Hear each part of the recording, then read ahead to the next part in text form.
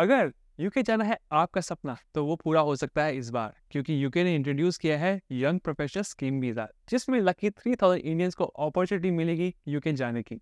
ये एक lottery system है जिसमें कोई भी पार्टिसिपेट कर सकता है जो रिक्वायरमेंट को फुलफिल करेगा। इस वीडियो में मैं डिस्कस करूंगा इसकी रिक्वायरमेंट, इसके एलिजिबिलिटी क्राइटेरिया और कैसे फॉर्म को फिल करना है। तो वीडियो को एंड तक जरूर देखना, वरना आपके चांसेस कम हो जाएंगे इस बैलेट सिस्टम में। तो गाइस, अभी हम बात करेंगे how to apply for India young professional scheme visa. इसमें हम डिस्कस करेंगे क्या एलिजिबिलिटी रिक्वायरमेंट्स हैं एंड क्या क्राइटेरिया है। तो फर्स्ट ऑफ ऑल हम बात करेंगे क्या टाइमलाइन है, क्या टाइम फ्रेम है। तो पहला स्टेप तो है आपको बेसिकली एंटर करना है बैलेट के अंदर, विच इज़ कम्प्लीटली फ्री, और जो डेडलाइन है वो है 22 फरवरी टिल 2:30 PM। नेक्स्ट इज़ आपका अगर सिलेक्शन हो जाता है तो आपको रिस्पॉन्स आएगा from the authority with in 2 weeks, और कि you are eligible to apply for the visa. Next step is basically you have to prepare the documents and arrange the funds. In this is the amount you have to pay for the visa, that is 298 pounds, and then this is the amount that is 1552 pounds is for the health insurance, that is you have to pay they both, and the rest is this 2530 pounds is basically you have to show in your account, आपको pay नहीं करना है। और जो आपका timeline है to apply for the visa is 90 days. So the step 4 is basically you have to apply for the visa, and after आपका जो बायोमेट्रिक हो जाएगा या सब कुछ जो वेरिफिकेशन प्रोसेस कंप्लीट होने में टोटल 3 वीक्स लगेंगे, and then you will receive the decision कि आपको वीज़ा मिला है कि नहीं मिला है।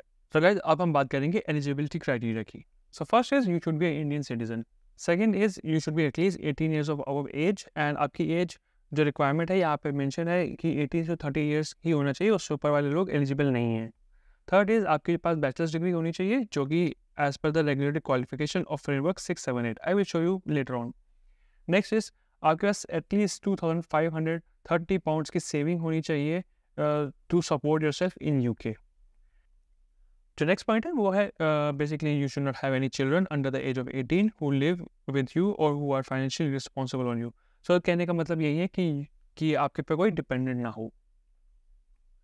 सो फर्स्ट ऑफ ऑल हमें जो मैंने बताया है कि एप्लीकेशन फ़ी है जब आपका सिलेक्शन हो जाएगा, अभी तो कुछ पे नहीं करना है। Enter the ballot you don't have to pay anything, it's completely free. Second is once you get the invitation you have to पे the application fee of 298 pounds for the visa. Second is आपको 2 years of health surcharge पे करना पड़ेगा जो कि पड़ेगा around 1552 pounds, ये आपको पे करना पड़ेगा। And the third is bank balance जो कि है अराउंड 2530 पाउंड्स। इसका सिर्फ आपको प्रूफ ऑफ स्टेटमेंट दिखाना है, नथिंग एल्स।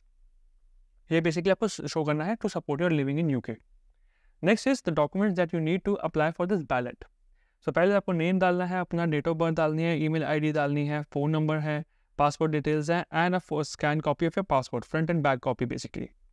सो बस यही प्रोसेस है इसका, और अभी मैं आपको दिखाऊंगा वेबसाइट पे कैसे अप्लाई करना है बैलेट के लिए। So basically guys, this is the website for the India Young Professional Scheme Visa, and this is the eligibility criteria which we have already discussed, और यहाँ पे mention है regarding the regulated qualification framework 678। so हम इस वाली website पे जाके ये लिंक मैंने ऑलरेडी खोल रखा था। so इसमें आपको लेवल जो है 6, 7 और 8 को कंसिडर करना है। ये basically level 6 is regarding the Bachelors of Art, Bachelors of Science degrees, and level 7 is regarding the Masters of Arts, Master of Science thing, and then this is Doctor of Philosophy. So I think जो people eligible हैं वो अपने requirement इसमें fulfill करके देख सकते हैं, and then they can apply. Next is you should have a savings of 2530 pounds to support your living in UK, and there is no children under 18 who is dependent on you financially.